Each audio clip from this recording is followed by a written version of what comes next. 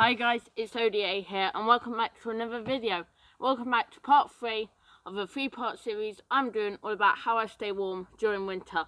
So in case you're new here, at the minute I'm doing a 3-part series all about how I stay warm during winter, talking about the gear, equipment and accessories that I use in order to stay warm and comfortable during these cooler winter months. And today's a perfect time and day and conditions to film this video because it's quite a cold winter's day.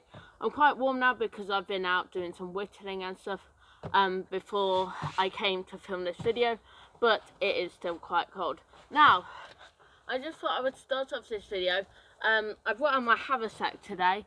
I thought I would start off this video just doing a few hints from previous videos and just a throwback. So firstly, from part 1, I brought out some hats and gloves. That's what I spoke all about in part 1. I'll link all the parts down in the description. In part 1, I spoke about all the clothing accessories I use: hats, gloves, scarves, snoods, all that good stuff. In part 2, I talked about how I stay warm whilst camping or sitting / lounging around. So that's why I've got the sit pad and ground sheet down here. That's keeping me lovely and warm and comfortable. And part 3 is all about how I make fire quickly, because fire is obviously brilliant. When you think about how you stay warm during winter or when you're outdoors, what's the first thing you think about? I think tons of people think about fire, and for great reason. Fire is super important to keep you lovely and warm whilst outdoors. And there's tons of different ways to start fires, and in the new year I would like to show more on this channel different ways to start fires. Things like traditional things like using bow drills and all that kind of stuff using the sun.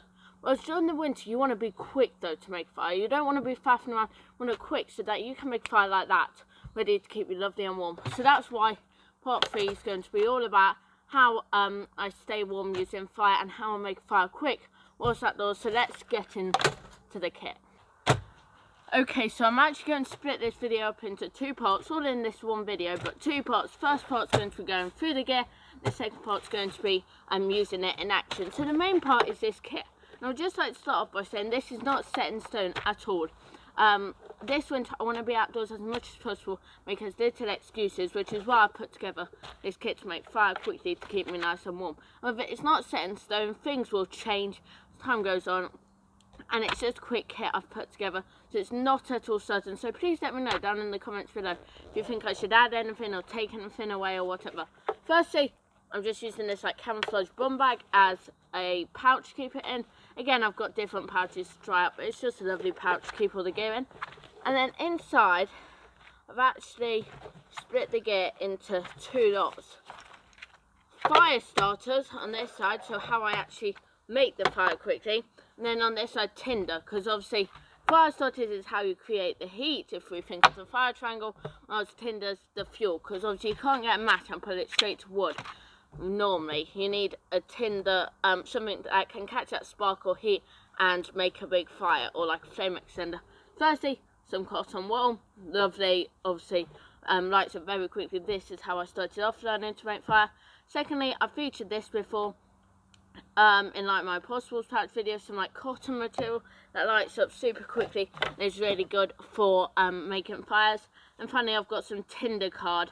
I'll link all this gear down in the description, by the way. This is just a card kind of material, but it's tinder, so it's one of those things that you can put a ferro rod or a match or anything to, and it will light and then burn for a long while. So in terms of fire starters, this is another area where I need to improve. I want to get a lighter in this kit, which I haven't got, but at the minute I've got 2 ferro rods. This is a Gerber one, Bear Grylls one, really good, goes together with the striker and the ferro rod inside. They don't make this anymore, I don't think, but really good. I really like that one, but the ferro rod's wearing out a bit. And then I've got this, which is a small ferro rod, which is again not brilliant, but as I said, this kit isn't perfect. And finally, some matches. These are actually quite small matches, and oops, and the striker's gone a bit, so I think I'll use my ferro rod when I get to trying this out. So again, all things that need to be improved, but it'll be a good kit to start off with, and we'll practice today so that we can see which gear needs to be improved and all that. But that's the kit. And then along with that, I brought out my stove, because where I am, I don't want to make a fire straight on the ground, so that's where a stove comes in handy. This is called the honey stove. Had this a while but haven't featured it on the channel. This is a wood burning stove, so it all pieces together makes this stove that you can then light a fire in and make fire inside, so that you don't have to put it straight on the ground. So let's get out to test this gear. So we'll put the stove together, I'll show that, and then we'll use the kit to actually make a fire.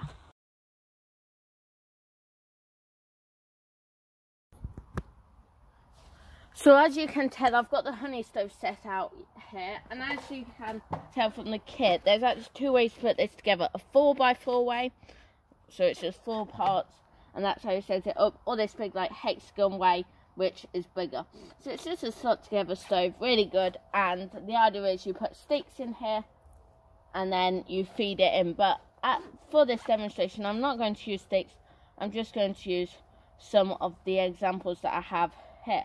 So I'm going to pick the cotton wool as an example, because that's what I've learned to use. And this is just a really quick example. I'm going to use cotton wool. I'm going to place that down.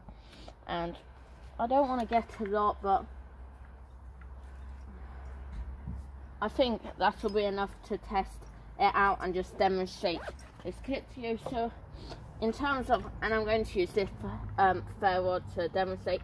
So for this material, I like to fluff it up. That's what my practice has taught is best. Can you see this? Yep. Just fluff it up and it'll make it lovely to make the fire. So just fluff it up, put it in, and then that will catch the flame from here. So fair rod, just like put some of the material in there. I thought I had it, but I haven't. There we have it going in.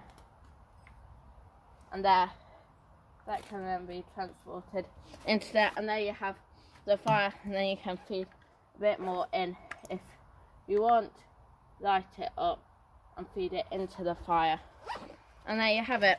That's how I make fire quick whilst out in the woods or just doing things outdoors.